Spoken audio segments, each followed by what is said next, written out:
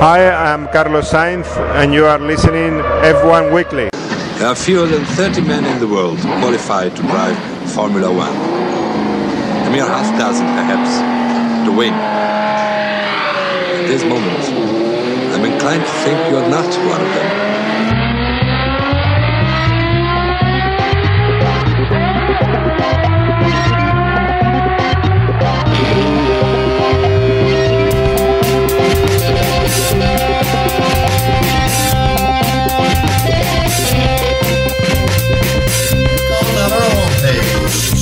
No, you want to.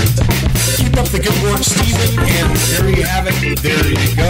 Hello, this is Desiree for F1weekly.com. I'm your in-depth correspondent. Let's go with the qualifying, Steve.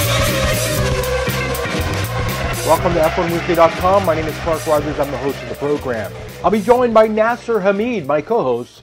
This is podcast number 830, May 4th, 2020. Nasser? Thank you, sir. I say greetings and stay at home regards.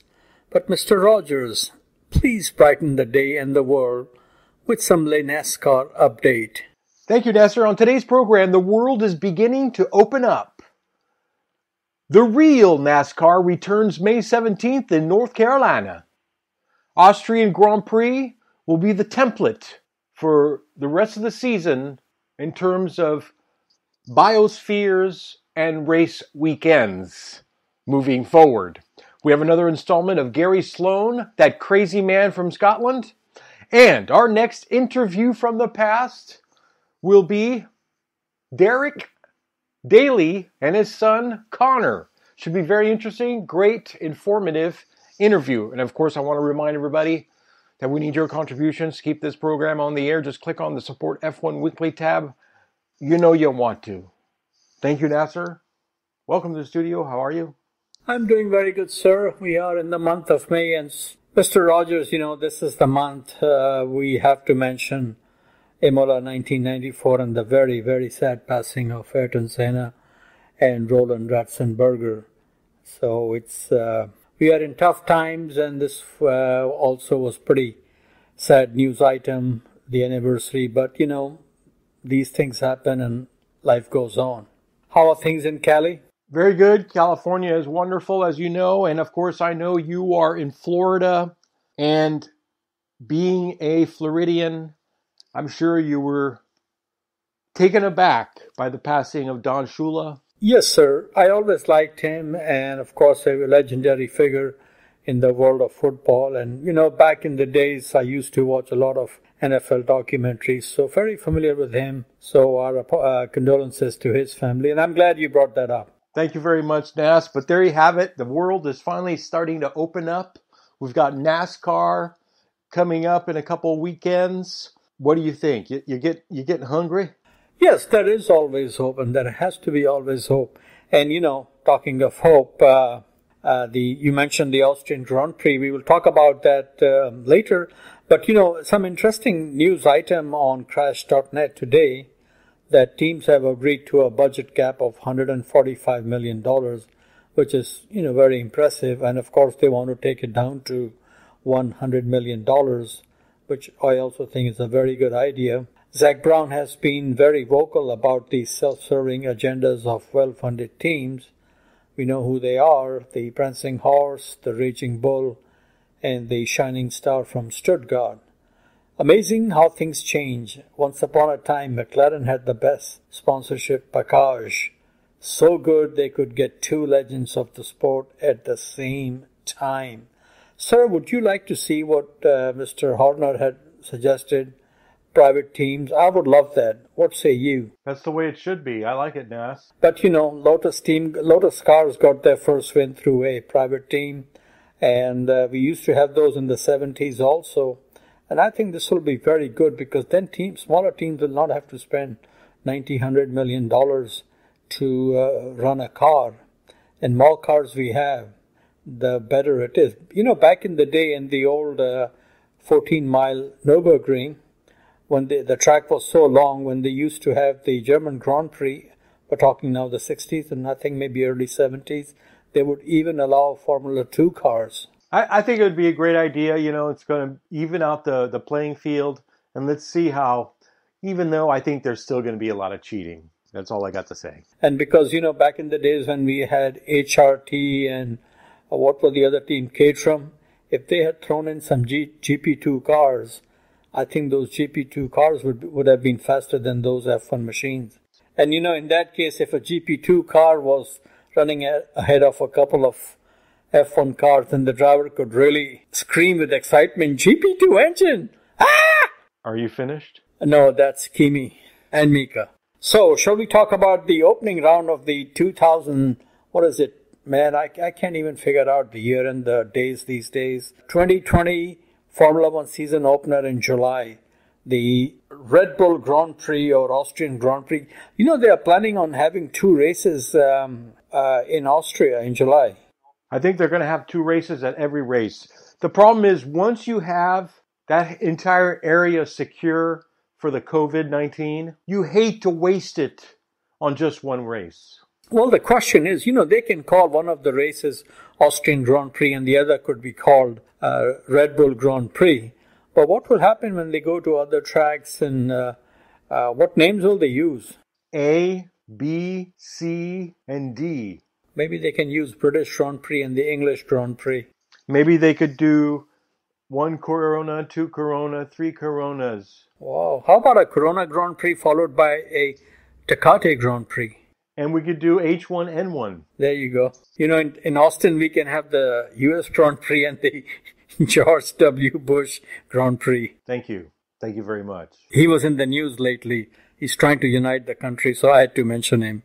Everybody's trying to unite the country. We are trying to unite the country. We're trying to unite the world with the love of Formula One. Okay, well, why don't you open up a Coke and start smelling the news? Okay, I have a question for you. This is definitely going to be a short season. Do you think this could be Max's opportunity to end the runaway Lewis locomotion?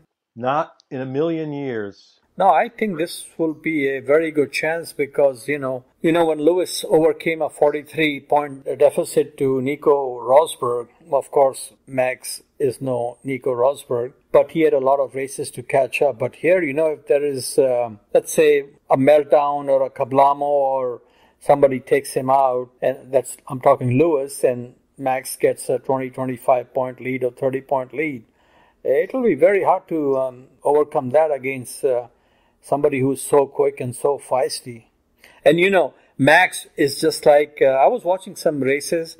Man, this guy, Kevin Magnussen, boy, it's hard to pass this guy. And Max is the same way. If Max is leading the championship with 2 races to go, and Lewis tried to pass him, you know what he's ending. Pro Senna. Exactamundo. Expecting anything else from the Grand Prix season this season, sir, once it gets going, hopefully soon? I'm not sure, I think there's going to be a lot of loving, people hugging, kumbaya. There's still going to be social distancing everywhere, so people will be wearing masks and gloves, and it's going to be awkward, and it's going to be very clinical, and it's going to be a crazy season. I think we should have canceled the whole thing. Oh, no, not at all, sir. Oh, no. But one thing for sure, there will be no kumbaya for Vijay Mallya. There might be go back to India. The one-time king of good times is getting a taste of his own medicine.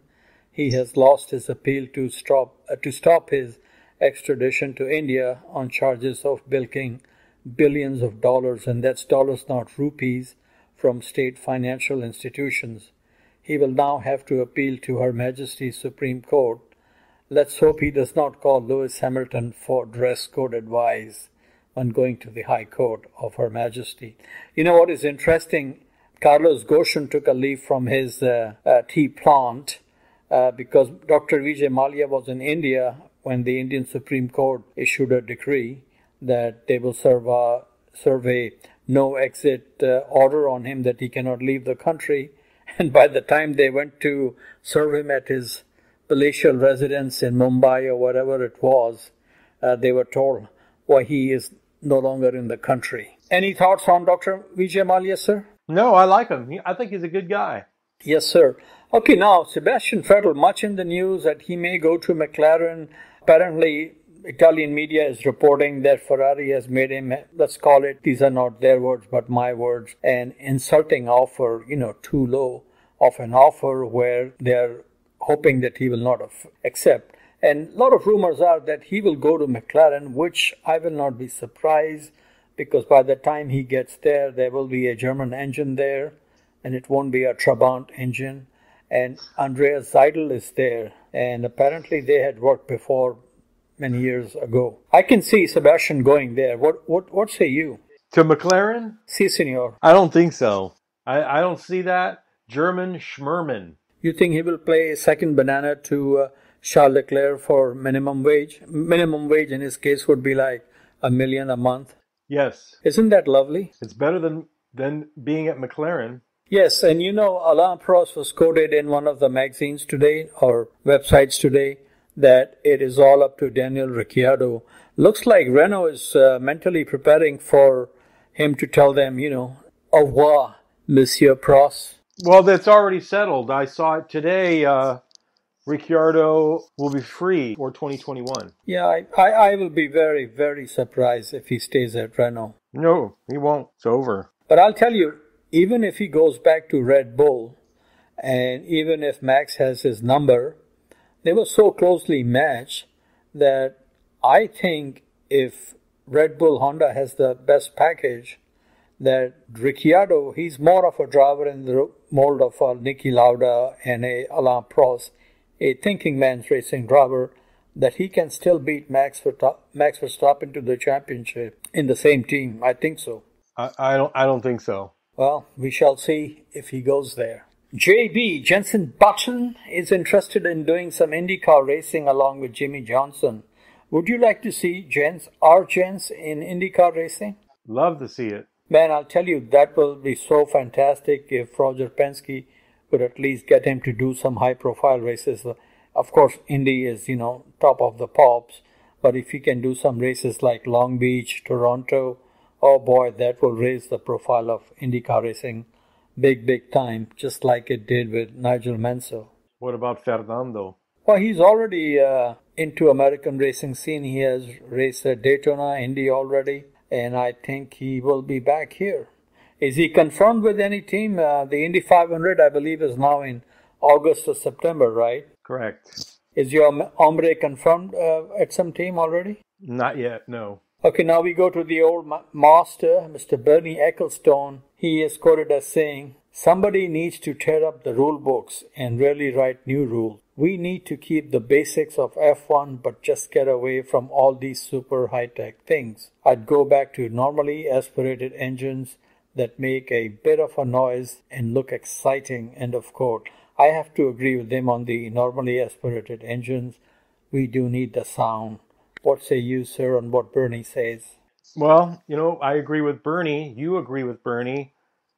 You know why? Because we're old. That's very true. That is very true. Thank you. Thank you very much. I love Matra. You love Matra.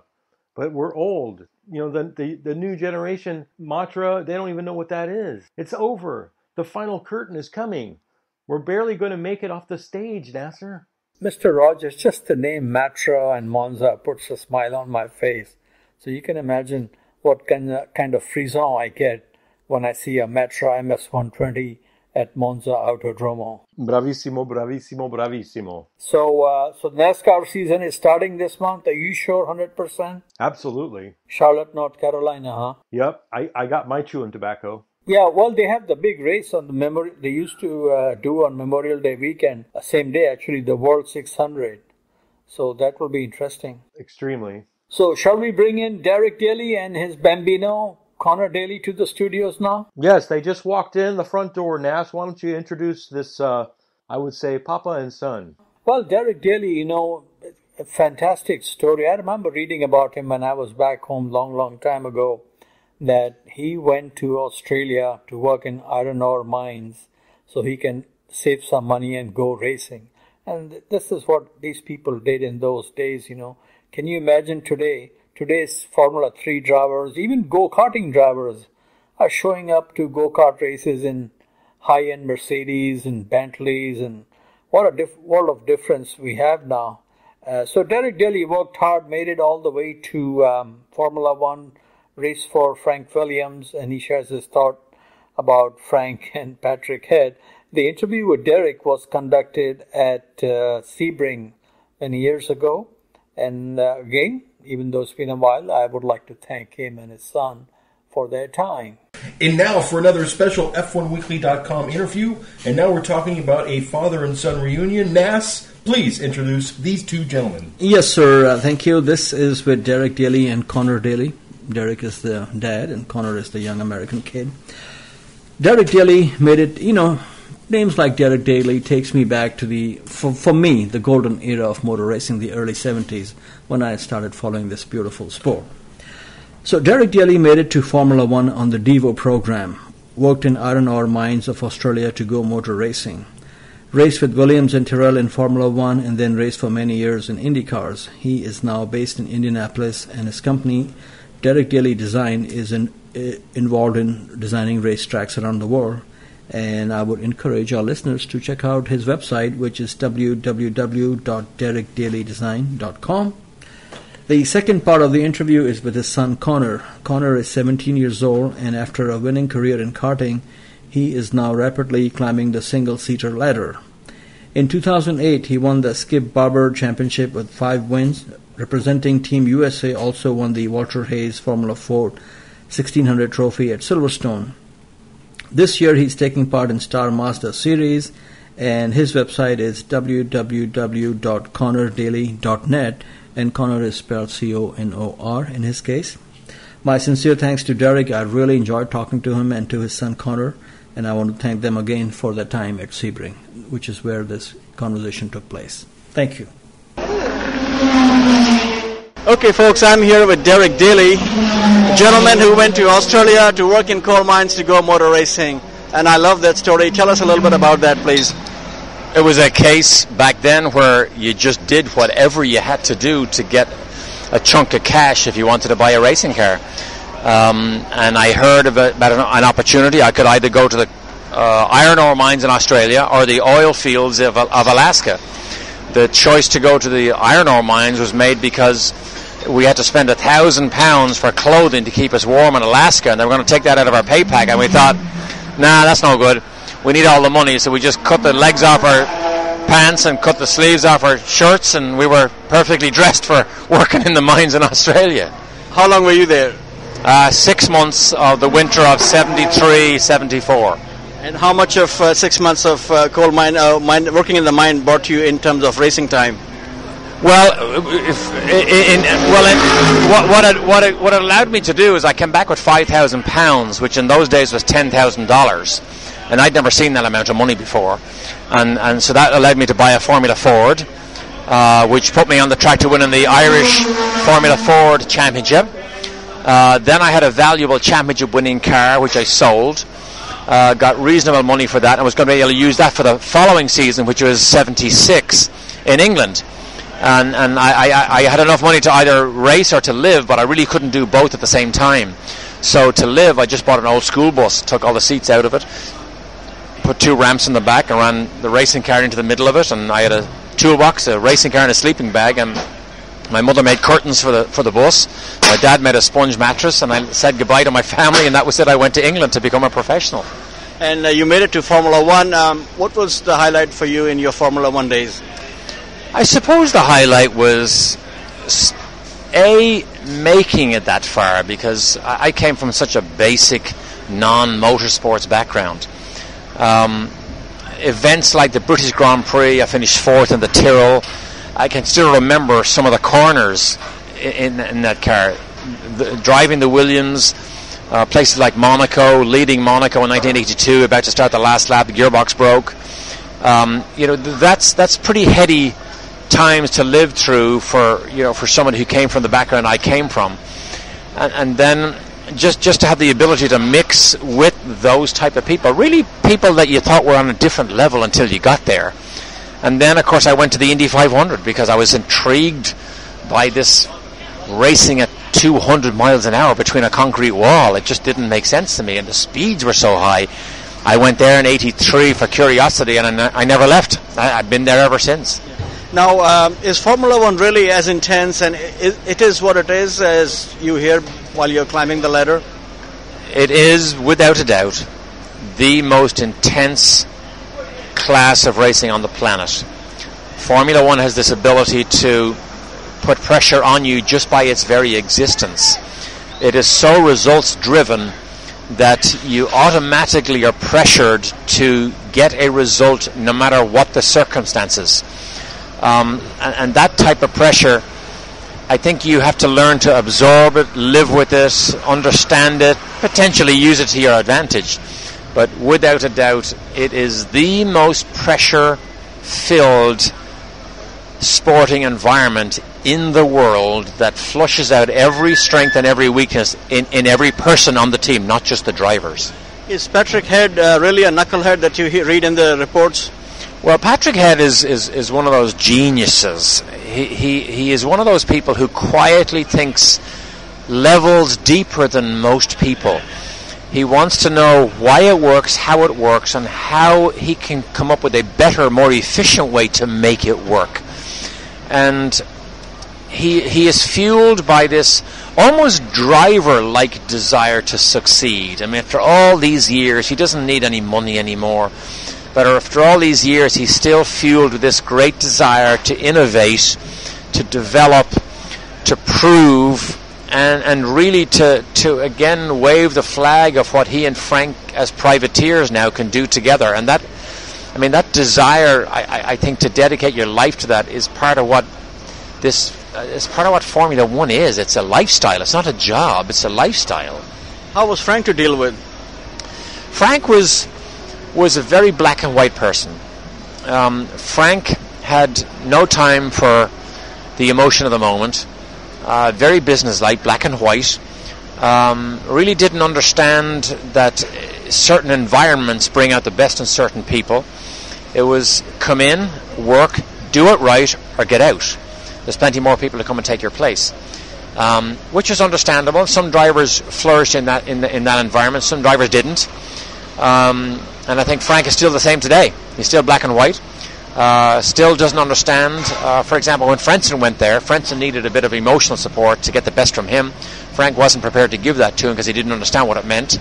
And Frentzen his career almost died at Williams. He goes to Jordan the next year and he almost wins the World Championship. So he had the talent, he just didn't have the environment. Now, I remember you from your days with the Renault car, Renault garage door in IndyCar racing, and you had a big accident. What were the highlights for you in your IndyCar? And how much did you enjoy oval racing compared to Formula One circuit? Believe it or not, oval track racing was a bit of a strange animal because, in a way, racing on an oval, particularly a short oval, with a really good handling car, was what you thought racing always should be. High speed, slipstreaming, passing, being passed, high action all the time. It's what you imagined racing would be. Road racing, at the levels I did it, is so fast, the cars are so stiff, they're so abrupt, they're so abrasive, they're actually hostile environments. They're physically difficult animals to drive. So oval track racing had this satisfaction feel when the car was good. Now, on the other hand, when the car was bad, it was by far the scariest, unnerving, most dangerous environment you could ever put an athlete into, without a doubt. And I got to experience both sides of what that looks like. What is your homeboy Eddie Irvine doing these days? Growing his hair long, doing as little as possible, getting out of bed as late as possible, chasing as many women as possible, counting his money as often as possible, looking cool, and trying to prove to everybody that he could have been world champion if Michael Schumacher never existed. Yeah, quite a few people can say that. Formula One season is about to start. I want you to give me settle this debate. People think Hamilton, and I asked Sterling Moss the same question, that Hamilton is, spoon-fed success, everything worked out for him. How would you rate him as a race car driver? Well, first of all, let me tell you, I'm a big fan of Eddie Irvine's.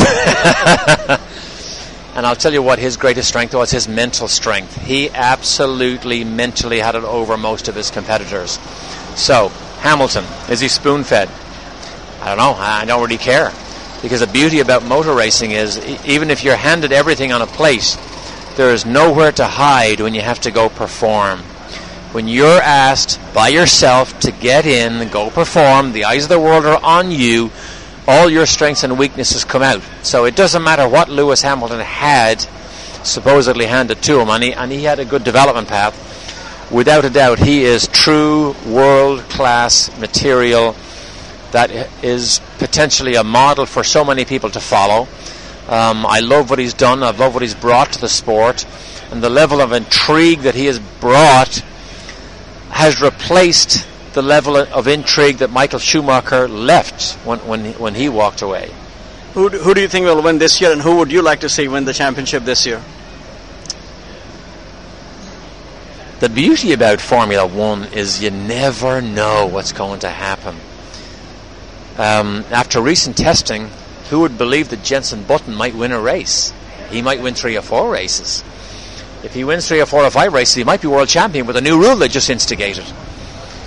If you look at past history, I have a sneaky suspicion that BMW are going to be even stronger this year. They just have a measured, controlled approach that they seem to execute at a level as high, if not higher, than some teams.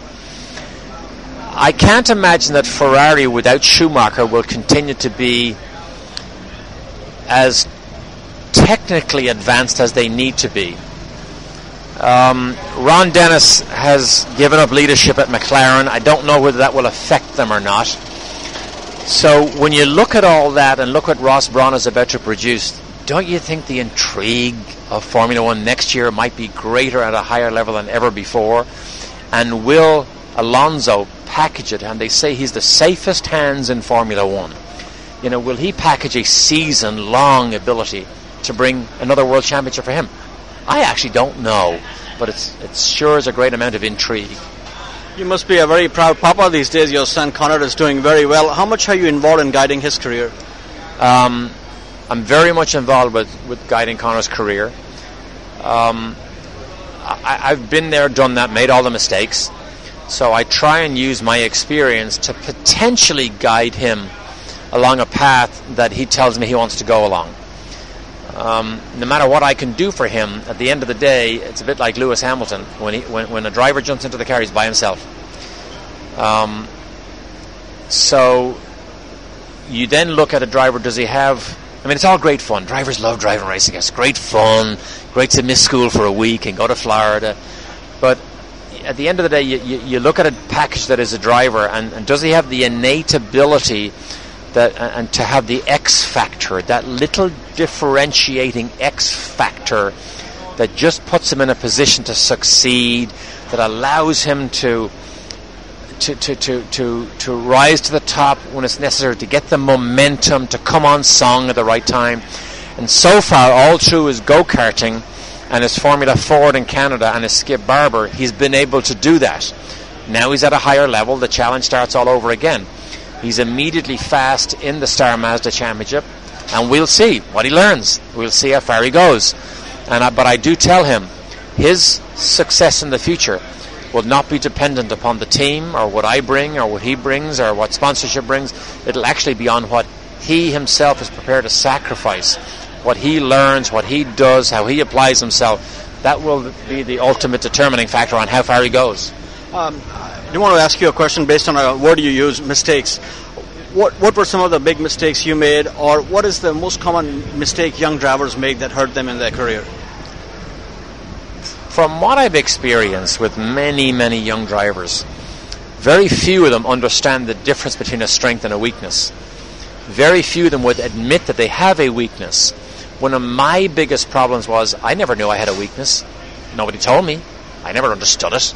So nor would I ever admit it, because I wouldn't want anybody to even think of it. Little did I know, if I identify a weakness, work on it, turn it into a strength, and then add it to my natural strength to become a powerhouse. And I find the same trends with young drivers today. So I wrote a book that was published about a year ago on driver development, and it's all about understanding the ingredients, understanding how to develop all those ingredients. And if you have weaknesses, which every driver has, work on it, don't bury it, expose it, work on it, develop it, and then you can potentially become the very best you can be. And let's face it, what more could you ask for but to become the very best you can possibly be? Derek, I really appreciate your time. Finally, how about a message for listeners of F1 Weekly? And I'm very pleased to tell you we have listeners in your country also.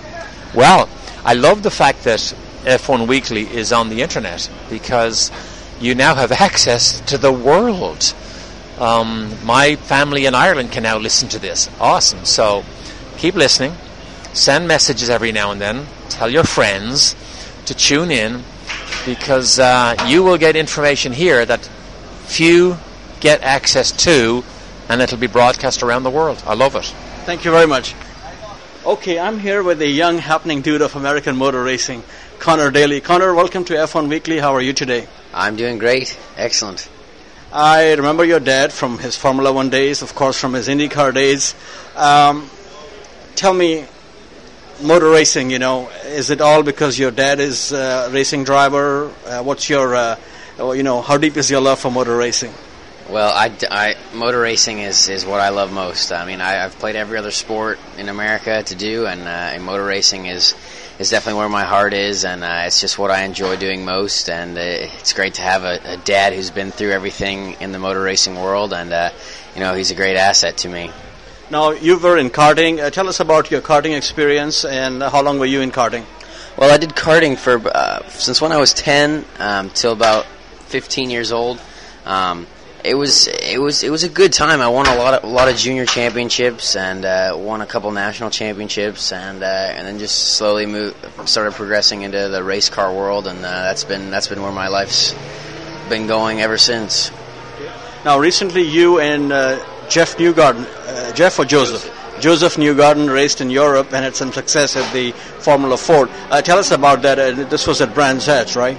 It was an incredible experience over there. We got to do the Formula Ford Festival at Brands Hatch and the Walter Hayes Trophy at Silverstone, and it was an amazing experience to go over there as Americans. And usually the Europeans picture us as less talented or not as good as them. So it was good to go over there and Joseph win the festival and me win the Walter Hayes. So it was an incredible experience overall. Now, up till now, how much single-seater racing have you done in the U.S.? Well, last year I did the Skip Barber National Championship, and I won that, and that was really my first full year in cars. The year before I had done some karting and cars, but last year was really my first full year.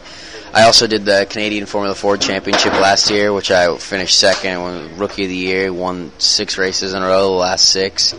And then now this year will be my first year in the Star Mazda Championship, so should be a good year. Now, when you moved from karting to single-seater racing, what was the biggest adjustment? Well, I think the biggest adjustment would be has to be the weight. The weight of the cars is so different to get used to from a small, nimble go-kart. And also the downforce. I mean, obviously go-karts, you don't have any downforce or aero ability, and then now in the Star Mazda cars we have, big wings and big downforce and high speed. So it's just, there's a lot to learn, and I'm still trying to learn as much as I can at a fast pace. All racing drivers want to win. What is your goal in this Star Mazda series this year? My goal definitely has to be to win. I mean, every driver wants to win, but that winning comes with me being able to learn as much as I can as quick as possible. So if as long as I can get a lot of learning done in these first couple races and get some good points, and hopefully we'll be there at the end of the season to win the championship. Formula One has to be the goal. What is your career path that you would like to do, let's say, for the next 3 years? The next 3 years is kind of difficult. I mean, if I win this championship, then Mazda pays for me to drive in the Atlantic Championship. And it seems like that championship is on the rise again. So hopefully that would be a good thing for next year. And then after that, I'd like to make the move to Europe. Hopefully this year I'll actually be able to start testing some F3 cars or something like that, and just kind of keep my foot over there and just start relationships with some people over there. So it all depends on how much I win and how well things go. So we'll see. I'm sure Dad can open or at least introduce you to a lot of people. But let me ask you a question. Since your dad has been there, he probably won't buy any excuse from you. Do you sometimes feel like, man, I wish my dad was not a racing driver? I don't know. He has a lot of information to offer, but sometimes he He does get on my nerves, I do admit, but he's always there to help, and his advice is always very helpful. So it's great to have him around. Based on a little racing experience you had at Brands Hatch, when you race overseas, do you feel the difference in the level of aggression of the drivers? We're talking on the track, or the depth of the talent? Well, I think America has a lot of talented drivers as well as Europe. It's just a different style of racing from country to country. But it's good. I'd say that the level of aggression is definitely different because of the different rules that they have over in Europe. I mean, there's obviously a lot of defensive driving allowed over in Europe, and in America here, not so much. So it was good for me to learn and get used to the defensive driving aspect, and it's really hardcore racing. Really, is what it was. So, it's great for me to put in my memory bank and learn for the rest of my life. Okay, now I have a few questions. You have to give me one or the other, okay? Lewis Hamilton or Fernando Alonso?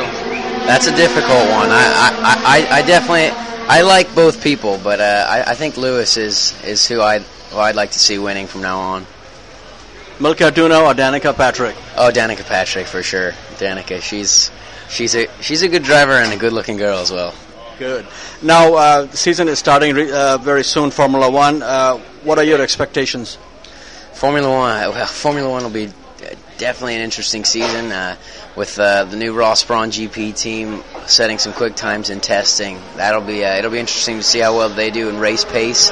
But I can't wait to see the season start. I mean, the cars are a bit interesting looking, but it should be a good season. And finally, how about a message for listeners of F1 Weekly Worldwide, please? Oh, my website's www.connordaly.net. And hopefully everyone can see me progressing the motorsports ladder, and I hope to meet a lot of people along the way. And don't forget the F1 Weekly and the poor people of Paris when you make it to Formula One. Oh, I will definitely not forget. It's now on record. Thank you very much. Thanks. Thank you. Derek and Connor, thanks for joining F1weekly.com. So why don't we take a quick break, and we'll be back after these brief messages. Hi, I'm Juan Pablo Montoya, and you're listening to F1 Weekly. Welcome back to F1weekly.com. Clark Rogers here, your host, and now here's Gary. Hello, listeners.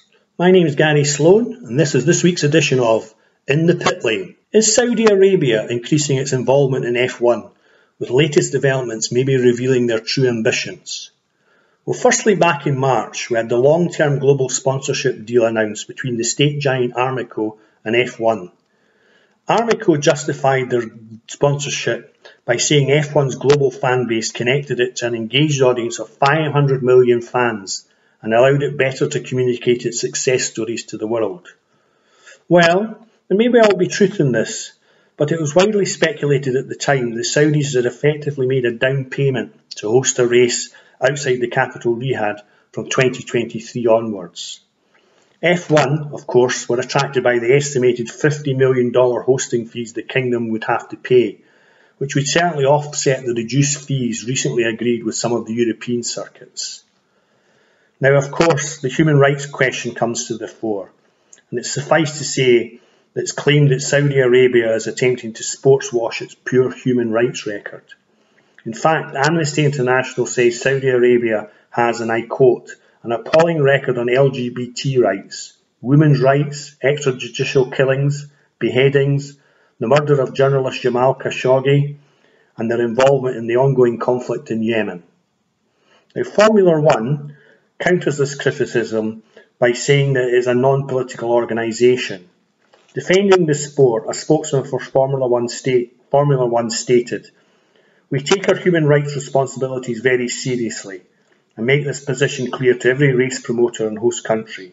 We believe that working with countries and giving their citizens the chance to attend global sports and entertainment events is in fact a force for good." So if we leave aside for now the human rights question, it's fair to say Saudi Arabia is committed to holding sporting events as part of a strategy to attract tourists and improve its international image.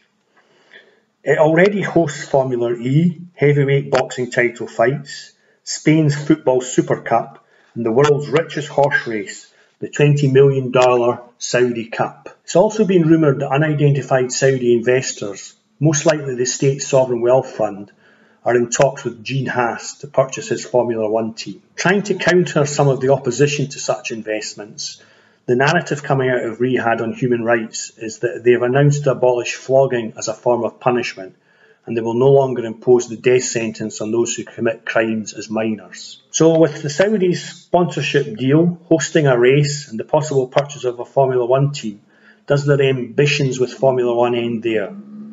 Well, I do not think so, as our old friends Liberty Media may well be in fact in secret negotiations with the Saudis. How come?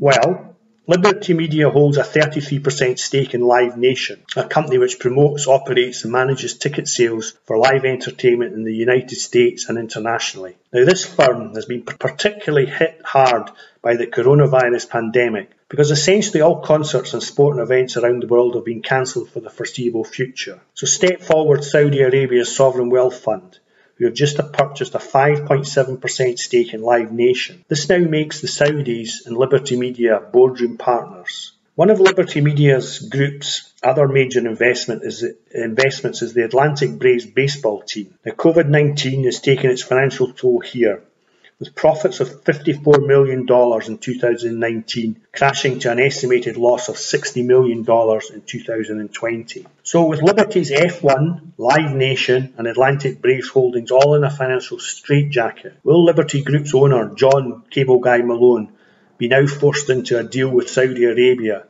who then become the de facto owners of Formula One? Well, maybe not so quick. Saudi Arabia is not without its problems. Its central bank foreign reserves fell in March at their fastest rate in at least 20 years and to their lowest level since 2011, while the kingdom slipped into a $9 billion budget deficit in the first quarter as oil revenues collapsed. Faced with oil prices heading south of $20 a barrel, the kingdom is losing money at an alarming rate, and with oversupply coupled with falling demand, no end in sight soon. So how long will it be for voices within Saudi Arabia to call for their ever-decreasing resources to be used for their kingdom's population instead of Crown Prince Mohammed bin Salman's Formula One ambitions? Well, that's it for another week. My name's Gary Sloan. I'm the author of In the Pit Lane, F1 Exposed. It's available at all good online retailers, Amazon, Apple, Barnes & Noble, Kobo, Google. But until next week, stay safe and stay well. Gary, keep up the good work. You're a crazy man, but that's why I like you. And now, as we spin the globe and go around the world with Motorsports Mondial, the king, the Swami himself, Nasser Hamid. Thank you, Mr. Rogers. Since we are eagerly waiting for the opening round of the 2020 season, today's segment is called The Opening Round, and look at all the different places, nations and countries and tracks that have hosted the very first race of the season. Of course, for time consideration, we're not going to talk about each and every issue. But we all know by now the very first Formula One Grand Prix, Championship Grand Prix, was in 1950 at Silverstone. And now we're going to look at some other nation that played host to round number one. I will try to go alphabetically. Argentina. They had the first race of the season in 1973, the season I got hooked on phonics and Formula One. The opening round was, as always in Argentina, Buenos Aires, and won by Emerson Fittipaldi in a Lotus.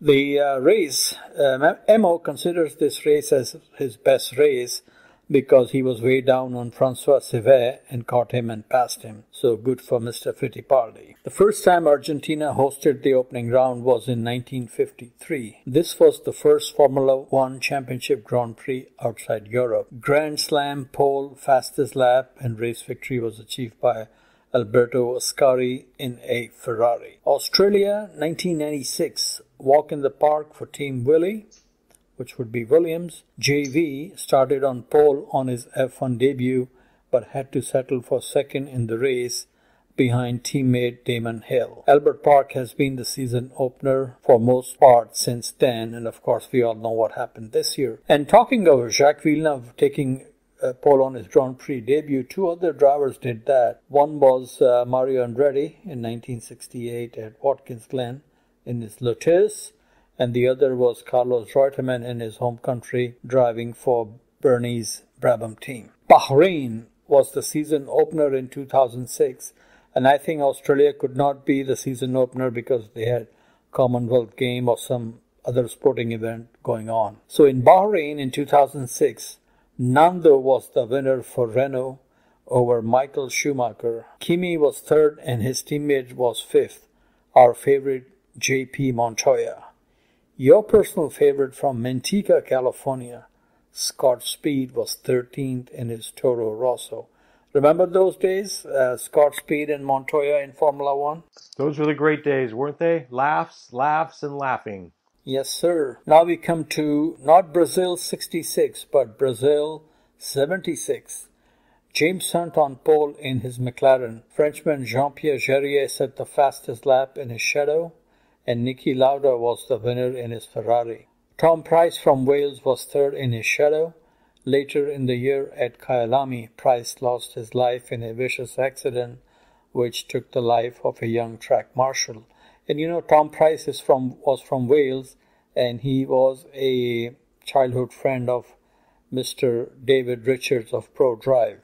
Small world. Now we come to Monaco. No Grand Prix this year, but the glitz and glamour capital of Formula One hosted the grand opening of the 1959 season. Maiden win for Jack Brabham in Monte Carlo and also for the Cooper team. There were 3 Americans in the race. Phil Hill was the top finisher in 4th, while Pete Lovely from Seattle, Washington area did not qualify.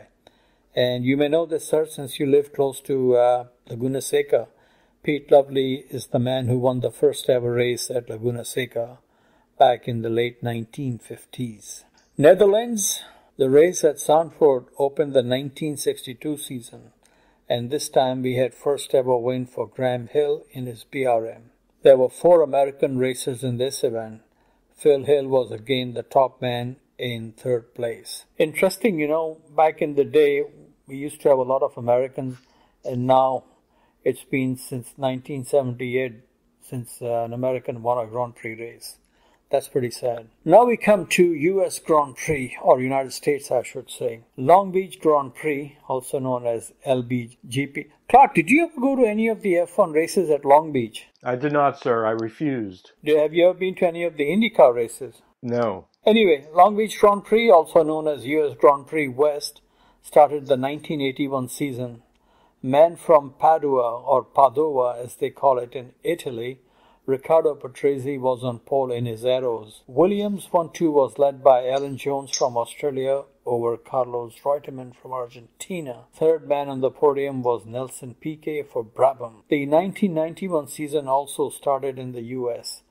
The honor this time went to Phoenix AZ. Moa was there. Now listen to this, sir. After paying Southwest Airlines a round-trip fare from Oakland to Phoenix, believe it or not, only $40, and that was returned, $40. My taxi ride from airport to Casa was much more than that. The race was won by Senna, and I am so glad that I got to see the yellow helmet win at least one race. So that's a very, very happy moment for me. And the heat was beautiful, Clark. I gotta tell you that, even in March. Now we come to South Africa. All was not quiet on New Year's Day in 1965 as the nation hosted the first race of the season in East London. Grand Slam was done by Jim Clark, taking pole, fastest lap, and victory in his Lotus. The podium was an all-British affair with John Surtees in a Ferrari second and Graham Hill third in a BRM. Now we come to Switzerland, land of cuckoo clocks. Rang the opening bell of the 1951 season at the Bremgarten Street Circuit, and Fangio, the great Juan Manuel Fangio, was the winner. So there you have it, sir, some famous round 1 opening round, as we wait for the opening rounds in Austria. And of course it will be no spectators. I think there will be, my guess is any races that will take place probably will be no spectators. Well, they decided that no spectators could be frightening, so for each seat will have a cardboard cutout of Fernando. Oh, that's a very good idea. And he'll be sitting in his camping chair. Yes, that's the way to go. I think somewhere in the general viewing area, standing only, maybe they should have a life-size cutaway drawing of Ron Dennis and somebody from Honda's engine department. Thank you. Nobody can. If you go to Autosport website on the YouTube, they are putting Sky Sports is doing the same thing. They are putting a lot of interesting features, to keep people exciting. And one of the recent was famous radio messages, and of course, the Suzuka message was there, along with the scream from the guy who was doing the reading. So this is one for the ages, man. But the one that even higher than that is Karma.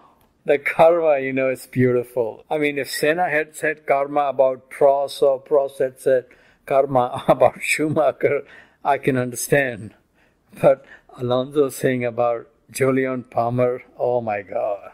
That's just like creme de la creme. Anyway, keep up the good work, Nas. I want to thank everybody who listens. Good night. Bye-bye.